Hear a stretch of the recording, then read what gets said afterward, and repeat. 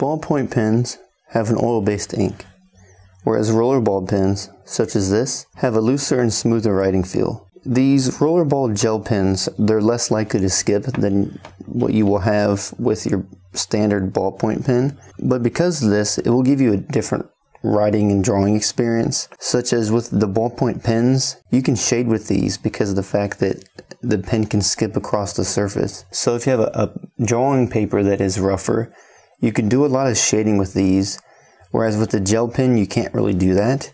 But what I do like about the gel pen is they're a lot better for stippling. The ballpoint pen is going to be a lot cheaper than the rollerball gel pen. They're more reliable because you don't have to worry about them drying up so often. They're much cheaper. You can shade with them. They come with a much finer point usually. The one I have here is a medium, but they also come in fine points as well. Also, I'd like to mention about the gel pens is that when you're writing with these, because of the gel and the fact that it takes a lot longer to dry, as you're writing, you may smear or smudge the ink as you're going across the paper. Whereas with the ballpoint pens, you don't have that issue.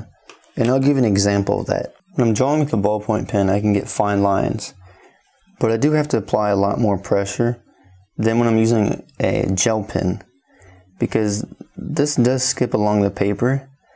But something great that I like about this is that you can shade with it. And I'll give you an example of that.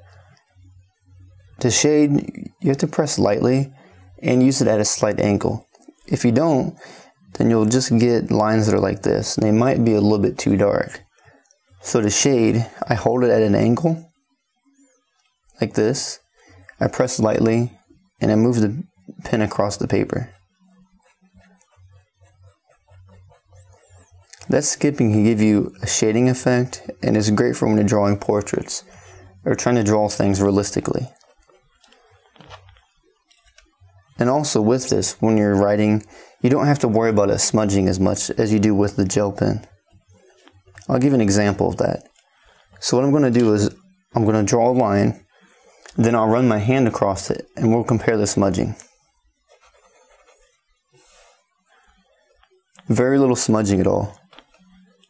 So now let's test the gel pen.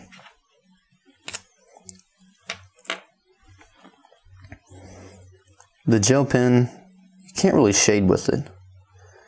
It just doesn't really work because the ink just goes straight to the paper. Now let's test the smudging of it. As you can see here, it smudges way more than the ballpoint pen, and it takes a longer time to dry. So I'll compare the drying time of the ballpoint pen and the gel pen. The ballpoint pen usually dries within 30 seconds or less, easily.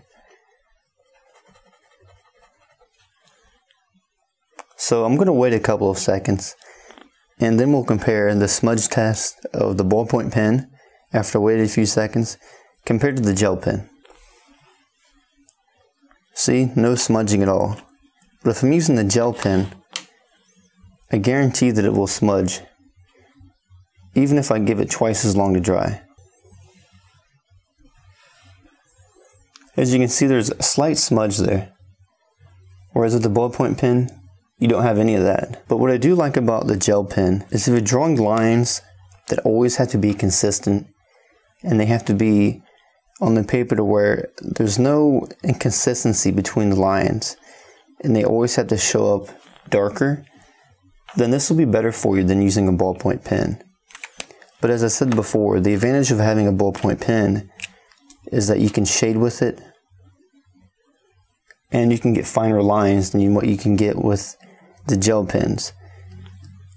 These come in fine, medium, and I'm pretty sure they have larger sizes. But all the ones I have are just fine and medium. But the gel pen, such as this one, a fine tip is much wider than a ballpoint pen that has a medium tip. It's at least 2 to 3 times as wide with a gel pen. So what do you prefer? Ballpoint pen or the gel pen?